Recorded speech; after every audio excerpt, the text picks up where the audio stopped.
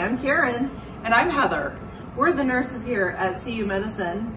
5280 OBGYN at Highlands Ranch Hospital. Heather, what made you become a nurse? Well, it kind of went back to when I was a little kid. I was about 8 years old, and my sister was in nursing school. We're quite a big distance in age, and she was giving shots to oranges on the kitchen table, and I was very intrigued at 8 years old.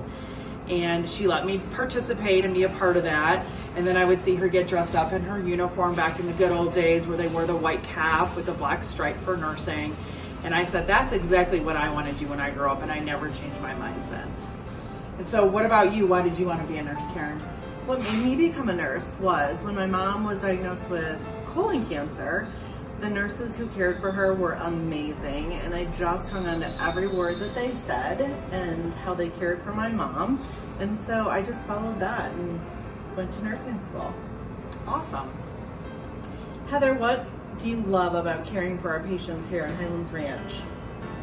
Well, I love that there's a great community here. We have a great staff of nurses. I think the biggest part of nursing is who you work with.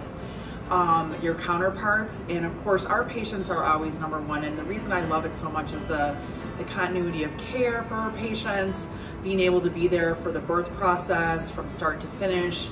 It's a very nervous time in patients' lives, and I think being there for them and being their rock along with their provider is a huge relief for them and kind of a calming mechanism for them to go through and be able to be there for them to answer questions or advice. We want them to be having the best experience here at our hospital, and that's exactly why I love it. And it's always challenging too. There's always something I learn every day being a nurse too.